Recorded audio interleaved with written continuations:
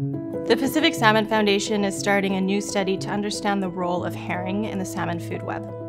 Herring are critical to salmon. Juvenile herring can be important food to juvenile salmon that first enter the marine system as they boost growth and survival. Juvenile and adult herring are also food for adult salmon. Presence of herring may buffer against the effects of seal predation on juvenile salmon. So if there's lots of herring around, seals may shift their attention away from juvenile salmon and instead focus on eating herring.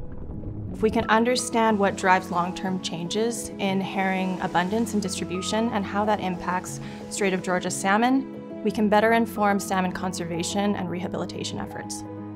So we'll be employing several methods to study herring, including satellite-based approaches to detect spawning events, ROV and water quality sampling to assess spawn habitat quality, hydroacoustics and stereo camera surveys to estimate adult herring biomass, as well as net sampling and microtrolling to understand the interactions between salmon and herring. This work matters because we're attempting to fill in key knowledge gaps about herring ecology and how it relates to salmon, which are in decline in the Strait of Georgia. And the work that the marine science team is conducting, I know, can teach us a lot about how to best protect and support salmon in the face of climate change.